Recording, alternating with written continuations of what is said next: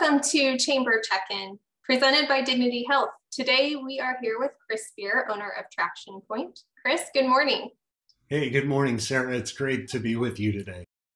I'm so excited for our business community to learn about Traction Point and what you do for small, mid-sized, and even large businesses. So tell us a little bit about Traction Point. Well, I started Traction Point about 3 years ago because I really love small and medium-sized business and helping small businesses to succeed.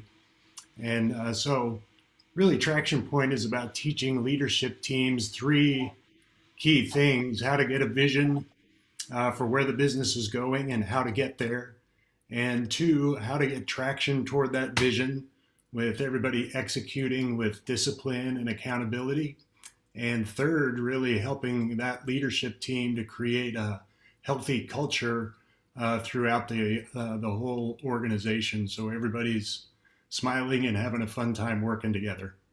Yeah, and I have to say that the Chamber has benefited from what you have provided for us over the past 2 years. The Chamber does participate in quarterly meetings with you, and we implemented the EOS process almost immediately after we met you. And you have guided us and really helped us build a strong organization from the inside out. So I can only imagine how many businesses are out there that could really benefit from your services. I know you provide a weekly workshop as well. What is that all about? Oh, I just do a little workshop. Uh, not all businesses have got a leadership team with, 3 or 4 or 5 members of a leadership team, and uh, so I do a little workshop every other Friday, actually, and I'm just kind of teaching similar or the same principles that I teach with my bigger business clients to help these solopreneurs and smaller businesses to just get on the right track and start to build the foundations of really powerful operations so that when they do get ready to scale, and so when that founder does find a partner or they start to grow, they've already got good ideas and good principles for the operation in place, so that'll help them to grow and scale more effectively. Yeah. What types of businesses do you find have the most success with this process through Traction Point? Yeah, it's interesting, Sarah, because it's not any type of business vertical. It really has more to do with the leadership team and their mindset.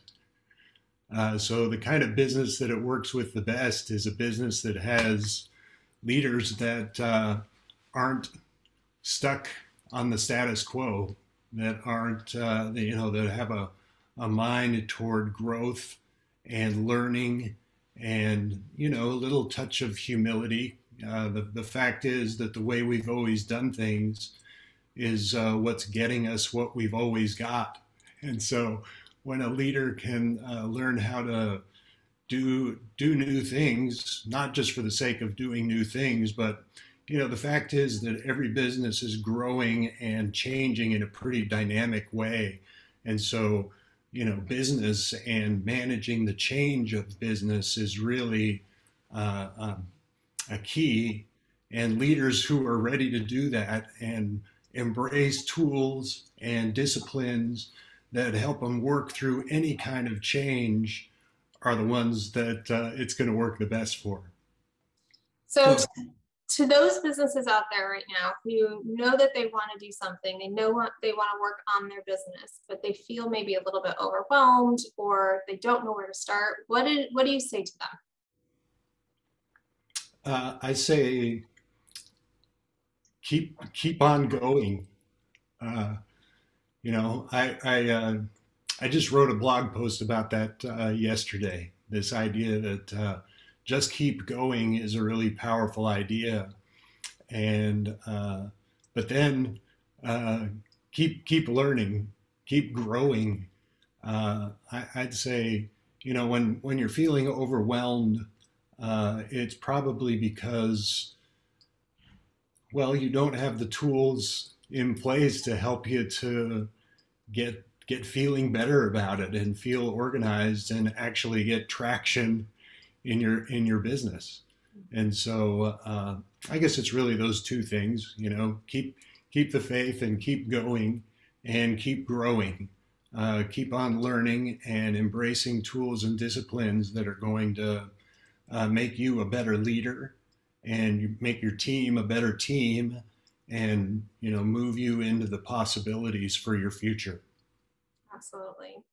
Chris, thank you for being a member of the Gilbert Chamber. Thank you for your commitment to our organization and to our team here at the Chamber.